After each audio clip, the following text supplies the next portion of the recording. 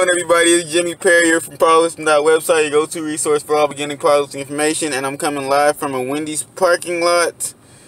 I was just working on my site. I took a nap in this bitch. I took a nap in this car. I'm not gonna lie to you, I was tired, but I'm here to answer, or I have an article that I wrote and did some research on, and it's basically talking about, it's answering the question, is powerlifting the same as strength training? But before we get to that, don't forget to check out the or the powerlifting, the website or the store now. Here we have like the powerlifting belts and the wrist straps, and we also have a bundle, so you can get both of those for like 45 bucks. And that's just gonna be on the site, no promo code or anything like that, because I haven't set that up yet. But that's just on the site, and I'm really getting tired of this little glass thing because I cracked my camera and it's very annoying. But it's probably business on social media. And what else? There's one more thing. That's pretty much it right now. So let's get right into it. Is powerlifting the same as strength training? No, but they can be benefit. Like if you strength train, that can have a carryover to your powerlifting routine or your numbers in powerlifting. And okay, so the basic tenet of strength training, or the idea behind strength training, is you want to develop every muscle in your body and get every muscle in your body as strong as they can possibly be. And powerlifting focuses on three main movements, which are the squat, bench press, and the deadlift. So no, they're not the same, but they can help one another. So I'm just going to give an overview of the article.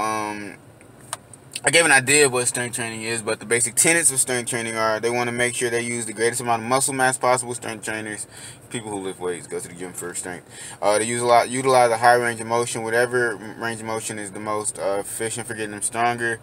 That's one area where they differ than powerlifting. And another thing is, they load the bar up with as much weight or lift as much weight as they possibly can handle for as many reps they have to perform. Yeah, the next thing is the basic tenets of powerlifting, which is they want to lift as much weight as you can, at least in a meet, and you want to reduce your range of motion to the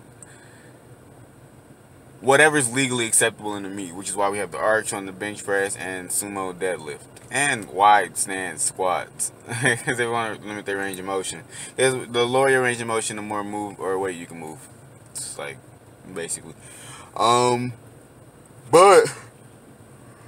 I'll give you an example of the flat bench and the arch bench press. For powerlifting, flat bench, basically the arch bench press is having that arch in your bench press is what powerlifters do to lift more weight. It doesn't essentially mean they're strong enough to move. Like with a flat bench, I don't think they'll be strong enough to move as much weight as they are with the arch. But yeah, I mean, then again, you never know, because we have to like do the pause and stuff like that. So that's another thing to consider.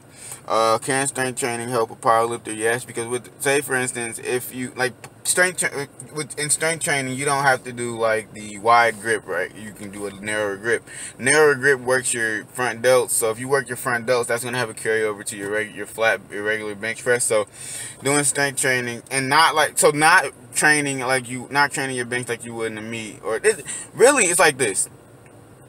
Strength training movements, like strength training programs, whatever, are basically assistance movements for powerlifting. So narrow grip bench is what they're talking about in this strength training program is going to carry over to your regular bench for a meet, or a conventional deadlift is going to have a carryover to your sumo deadlift or your whatever deadlift form you use in meet, which is probably sumo or conventional. And I know that's what I was talking about. Like I said this to earlier videos. Like my conventional deadlift has gotten up, so my sumo deadlift I haven't tested it yet, but my sumo deadlift is likely gotten up or going up in numbers, because I mean I'm stronger. I'm most likely stronger in my sumo deadlift.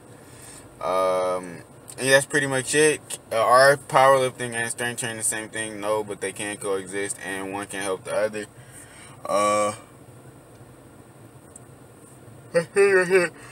Like the video if you enjoyed the content, and don't forget to subscribe to the channel if you want to see more content like this in the future. You'll hear from me next time. Peace.